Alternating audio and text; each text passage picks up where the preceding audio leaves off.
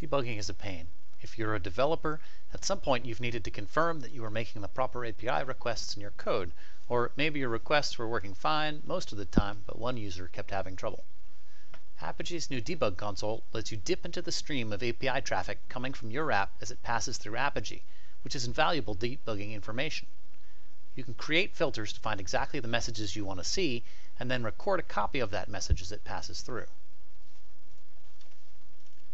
For example, I use the Twitter API for a tool I created using Yahoo Pipes. Because I route my traffic through Apigee, I get analytics that tell me how my tool is being used in general, such as how it's trending through the day, the frequency of errors, and my favorite, where in the world people are accessing it from. In the last day, it looks like people from the US, Paris, Germany, Japan have all used my app. That's pretty cool. Now, using the Debug Console, I can dig into the raw traffic as it passes through. Let's start by recording all messages. Choose my API, start recording. Now I'll go run my tool.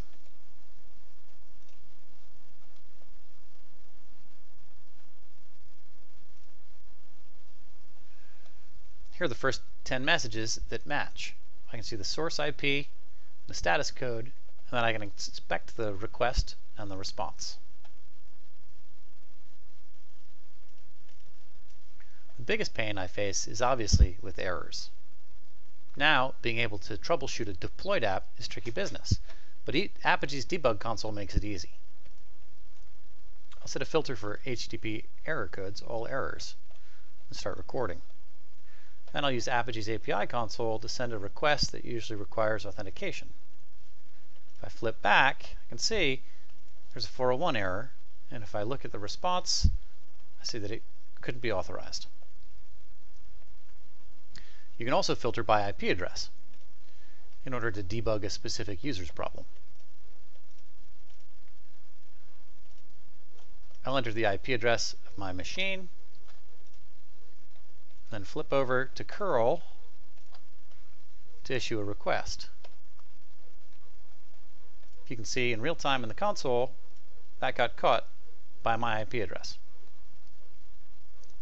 Lastly, you can filter by any headers. So if I create a filter for, say, foo equals value bar, or better yet, if I use the wildcard star and start recording, now it's only going to trap things that match that header.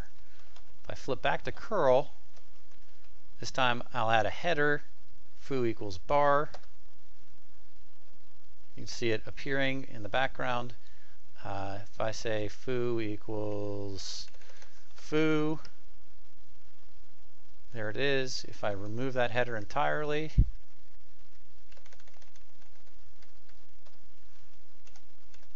just make the plain vanilla request, that didn't get trapped. All these tools are pretty powerful. And this is our first release of the console, so we're really interested in hearing how we can make it better. Post an idea in our support area or email feedback@apigee.com.